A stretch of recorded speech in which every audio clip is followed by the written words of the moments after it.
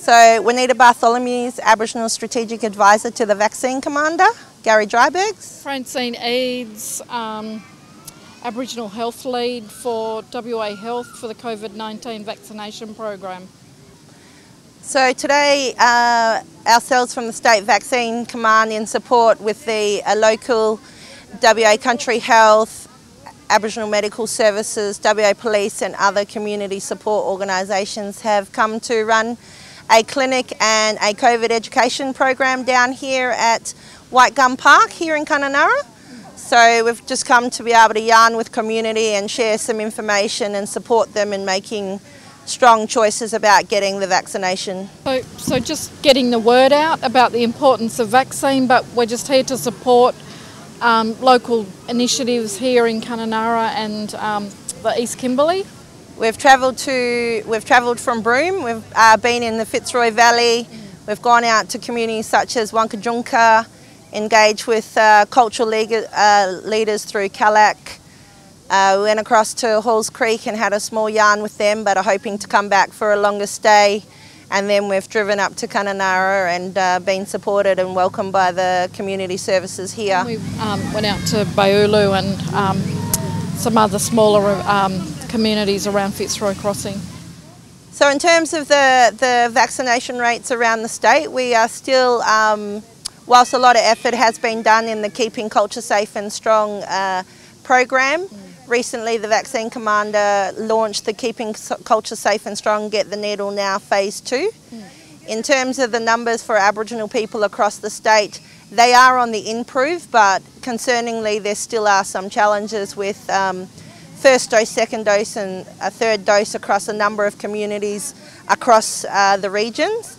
So the Vaccine Commander, along with health and other service providers such as the Commonwealth and WAPA and the Pharmaceutical Guild, are putting in I guess, strong effort to try and provide as many vaccine availability options out there to community across the state, but particularly the Goldfields, Murchison and Gascoyne, Pilbara and the Kimberley, just to see whether we can lift those rates because COVID is actually here.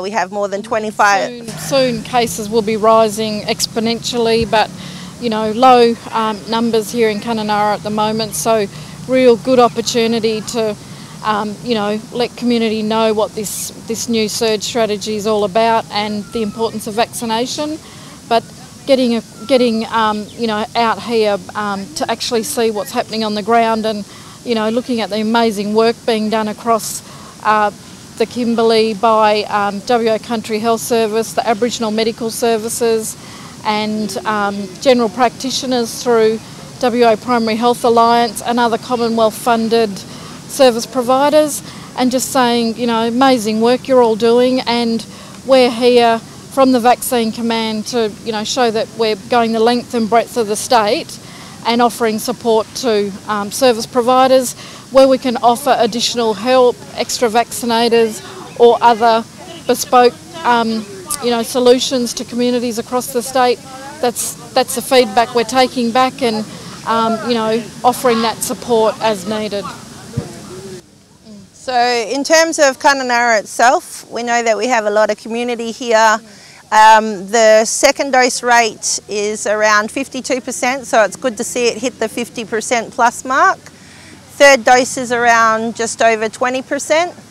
So we're really proud of those people who have stepped forward, and we're hopefully going to see more people come in for their first, second and booster doses.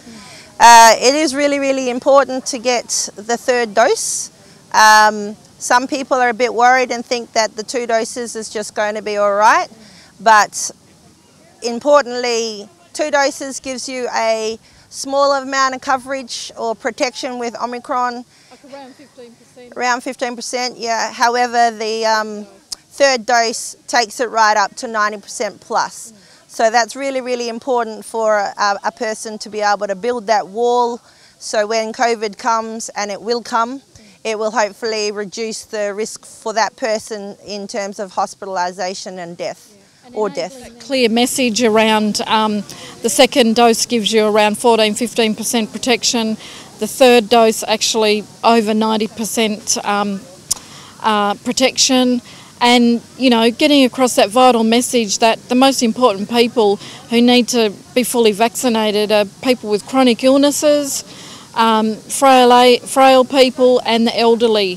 So big focus needs to be on getting that message through to community people around those levels of protection, and importantly getting that booster dose or that third injection, because then your protection goes to way, you know, over 90%. And, you know, the overall aim of that third dose is preventing severe illness and hospitalisation and possible death. So I would encourage everyone, if you can't get down to White Gum today, to find your nearest clinic, or if you need help, I'm sure if you ring the clinic, they'll be able to do a mobile service to your community or to your house, or to support. So you can contact OVAs, you can contact WACS, you can, I'm sure there's chemists or... Yep, they're vaccinating here in the park today, so make your way to get that as soon as you can. And we're offering a feed.